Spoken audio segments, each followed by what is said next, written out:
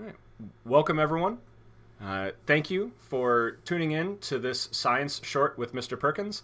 Everybody's under a lot of stress with being quarantined, having schools shut down, and the least I felt I could do is use some of my own science and biology background to provide a little bit of relief for that. You can't see me right now, but I promise, in keeping with good science teacher tradition, I am currently wearing a tie with a strand of DNA on it to establish my science teacher creds. So, all right. I'm going to start the way I started all of my classes when I taught high school. We start with birthdays. It is March 23rd. It is the birthday of Wernher von Braun, born March 23rd, 1912. He was certainly a complicated historical figure, but one of the fathers of modern rocketry and one of the designers of the Saturn V rocket that helped us with the Apollo program be first on the moon. It is also the birthday of the passenger elevator. The very first passenger elevator was installed March 23rd, 1857 by the Otis Elevator Company. And if you look at elevators to this day, frequently you will see the name Otis on them. So happy birthday to Wernher von Braun and elevators. So last week when I announced I was going to do these videos, I asked if anybody had any questions, and we got a great one right off the bat. Tesla, age 10, asks, how do fish breathe underwater? The short answer is gills.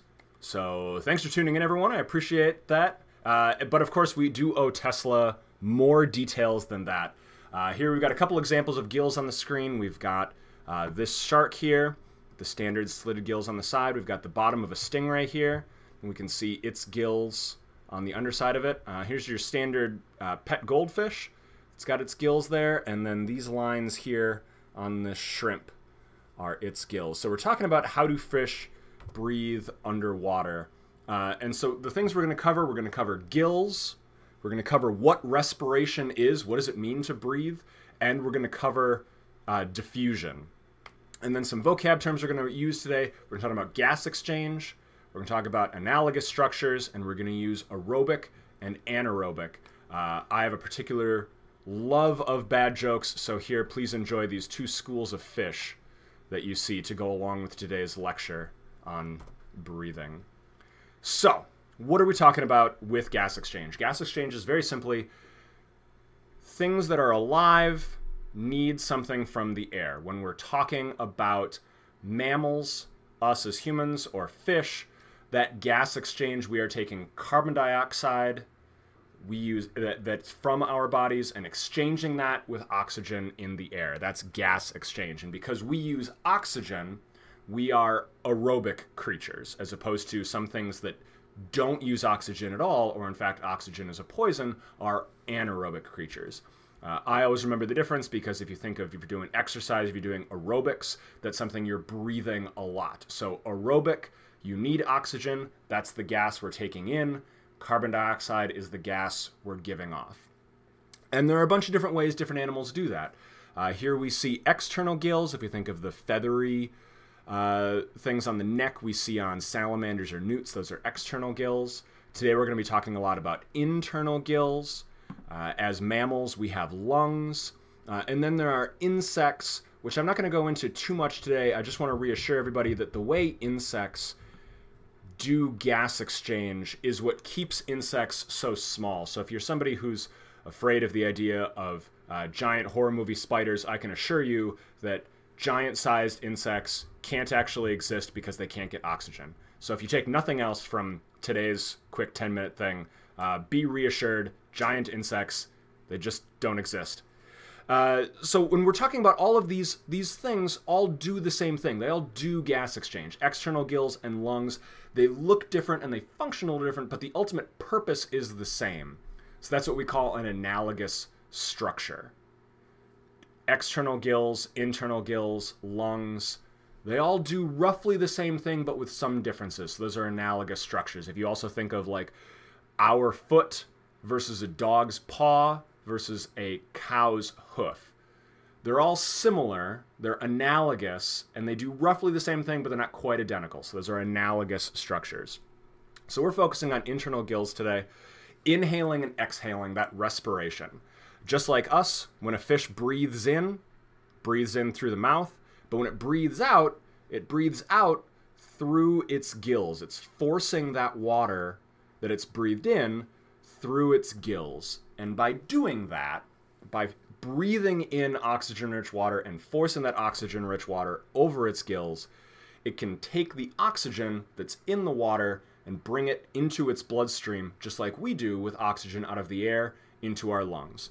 Here you can see the water comes in through the mouth and then out between the gills. And we can see the water comes through here. These are all the blood vessels in the fish's gills, just like we have millions and millions of blood vessels in our lungs. They have all the blood vessels in their gills.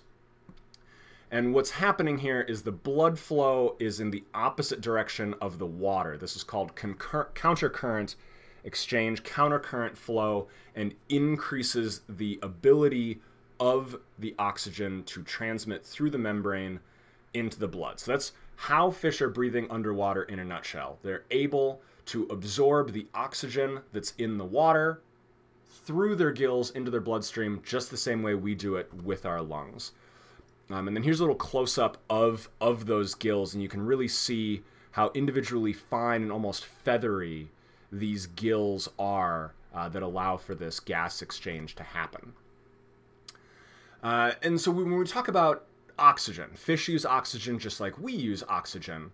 And water holds oxygen just like air does, although water holds it at slightly differing amounts. And we can see by this chart here, we can see if oxygen is measured at 1, 2, or 3 parts per million, fish is going to have a really hard time with that. Fish isn't going to be able to breathe, just like if there wasn't oxygen in the air for us. But when we get up here, when there's more oxygen in the water, fish are able to do better. And this is a little dependent on the species. If we think of a fish like a brown trout, they're actually able to survive with much less dissolved oxygen than other types of fish are that need more abundant oxygen. When we're talking about oxygen in the air, we're right about here. Most air is just below 9 parts per million of dissolved oxygen. If you've got friends or parents who have a fish tank, they're probably used to measuring dissolved oxygen in their fish tank. That makes certain that the fish have enough oxygen to breathe and that it's comfortable for them. I want to talk about diffusion. When I say that the air is when I talk about the oxygen pulled out of the water through the gills into the bloodstream, how does that happen? And the process is diffusion.